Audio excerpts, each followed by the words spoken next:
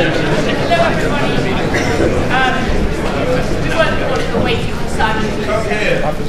Oh, is it not on? Is that on now? Yes. So we won't call it the waiting for Simon Q session. We're very glad he's arrived, and this is going to be a terrific event. Challengers or collaborators, can progressives influence coalition? We have with us here Zulika Katwala of the Fabians, Douglas Alexander, the Shadow Work and Pension Secretary, Sean Berry, Green Party's candidate for the London mayoral election, Simon Hughes, Deputy Leader of the Liberal Democrats, Will Straw, Editor of Left Foot Forward, and I'm Pauline Toynbee of The Guardian.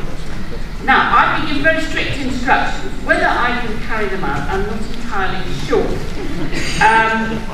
First of all, I'd like to say this session is jointly sponsored by the Fabians and by Centre Forum.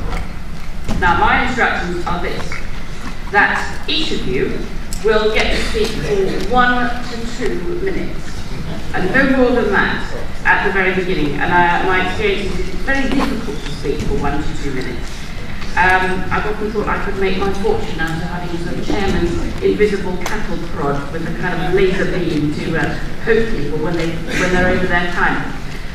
Then we're going to have 30 minutes discussion between members of the panel, and then we're going to throw it open to the floor.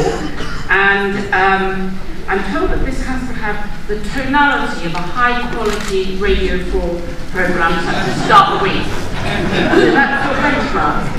Start the week, it is. So we'll start right away.